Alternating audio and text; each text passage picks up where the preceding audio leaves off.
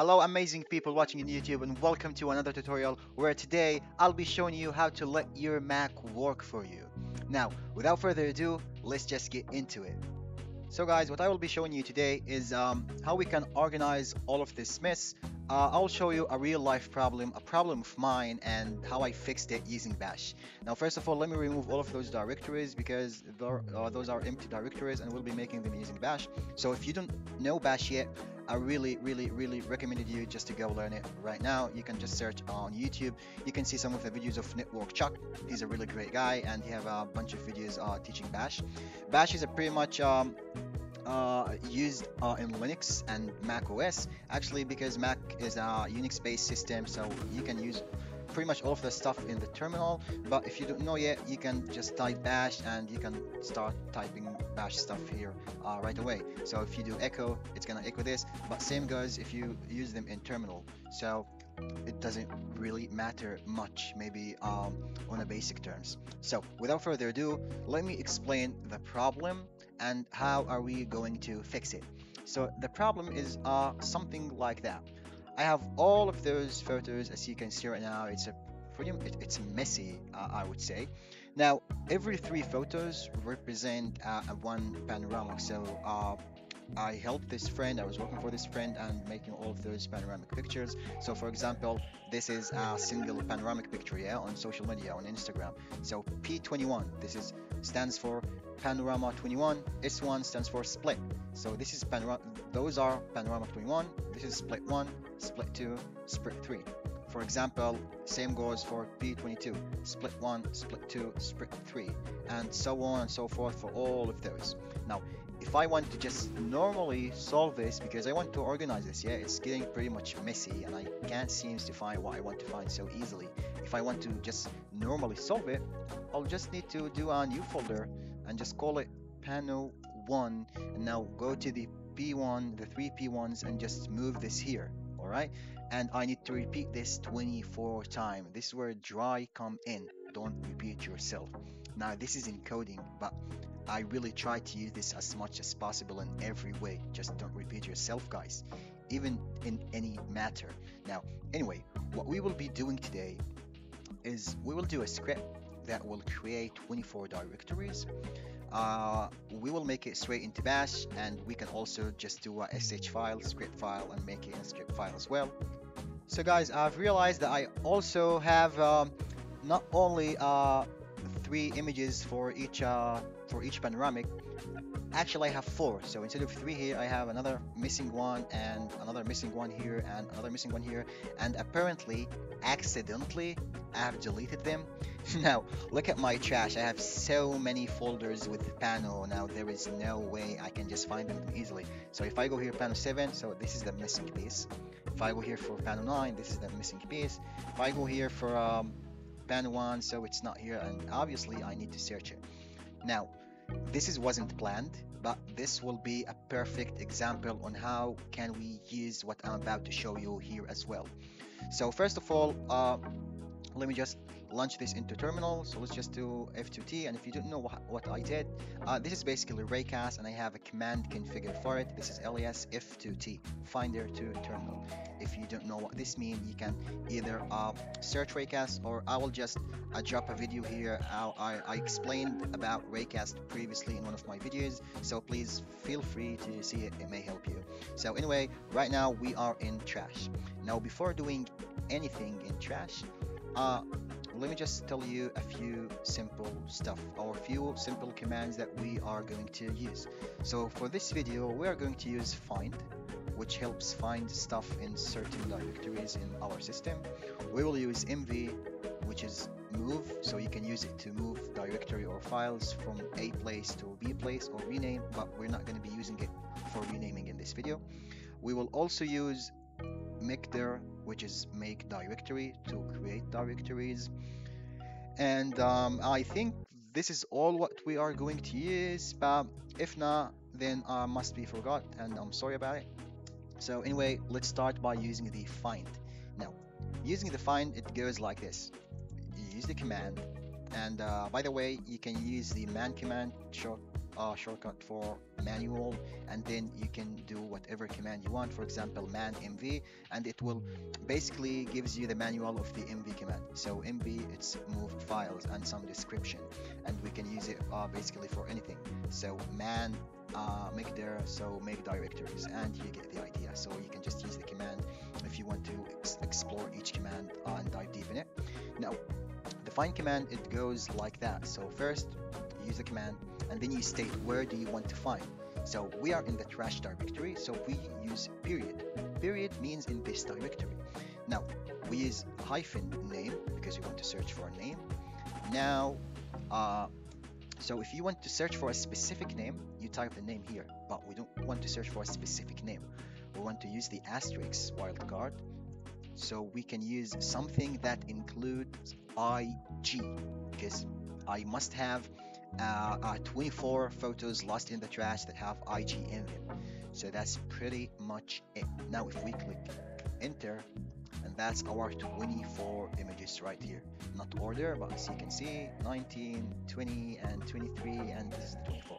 So yeah, so they are here in the trash. So what we want to do right now or later, or actually the purpose of the whole video, is search for something and have this something, like we have this output right now, so we want to do an action for this output. So our output is about 24 images. Now we want to do something for this output, such as move, or we can do many stuff. We use the command, and in order to do an action for the output of this command, we use the exec. So we use an exec. Now what command do we want to use? We want to do the use the mv command on what? We use the curly bracelet as an placeholder. So the curly bracelet is simply just this output. So this output is placed in the placeholder. So when we do mv and then this, it simply tell us to use the mv command on this. And because the mv command take two arguments, A, move what, and B, move where, so we need to put another thing here. So instead of using the mv, let's just use the ls, for example. So if you use ls-l, and you need to close the command, so we just do backslash semicolon. Now we have used this command on all of our files, so it just simply showed us the permissions, who own it, the size, and whatever it is, and where it is exactly. So now let's go back to the command. Now we don't want to use the ls-l, we want to use the mv, alright? And by the way, I used the previous command incorrectly because it lacked something. So as I said before, we need to do the curly bracelet because we want to use this command on the output. So the curly bracelet is just a replacement placeholder for the output. Which output? The output that will comes from this command, which is the 24 files, which is all the files that contain IG in their name. Now if I use the command, now this is more like it, because the output I had before, it wasn't right. So those are all the images. I simply, instead of just showing the images, like, so you see this wasn't right, this was searching in the entire system. So this is the right output. So I've took the output of this command and I use the ls-l on it. Now we want to use another command, which is the mv. So the mv will replace this. So let's do this. We hit up arrow in order to go to our latest command, and now we use the mv on this output. Now all what we need to state is move them where. So let's just move it to back and then desktop. Now if I go to desktop and do the ls, those are the files, and I got another monitor, it doesn't show them here, but yeah. So yeah, I said this wasn't the plan, I'm sorry for it, but well, if you look at the bright side, we did what we wanted to do. We got all the files out from the trash. Now let me just drag the files, those are the files, alright, and just let's just put them here. So yeah, those are all the files that we got out of the trash. And now let's just open terminal again. So finder to terminal, we are here. The first thing that we want to do, we want to make a 24 directories. So in order to do that, we need to use a for loop. So it's more convenient to use bash, easier. And we can do this in two ways, and it's the same thing exactly. So if you want to use your own editor, so you can just do code, and let's just call it script.sh, and you can just script it here or here, which makes no difference at all. Maybe in the VS Code it's easier, maybe in the terminal it's cooler. So let's just use the terminal because it got this transparent background. We can see stuff.